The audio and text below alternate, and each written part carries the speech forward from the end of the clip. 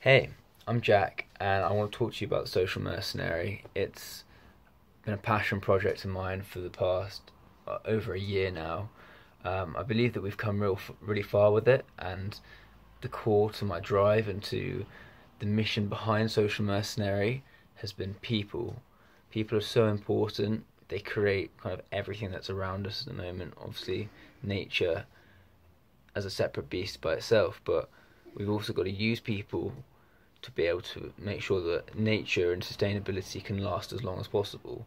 And so, my mission is to bring people into and help basically solve these incredibly big problems. So that's be it using sustainable fabric, ensuring that people have great working conditions and they love going to work, whether that's in a developing country or a developing country, and whether that's at the back end of the value chain doing kind of some of the hard labor stuff to maybe the more mind intensive type of work.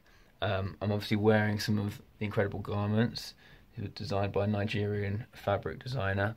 We've got some incredibly cool concepts that we want to come out with, and we want to basically globetrot around the world, highlighting incredible cultures, but in as sustainable way as possible. We want this to be a sort of example of how people can travel the world and they can see all these amazing things without harming it and without causing issues, etc.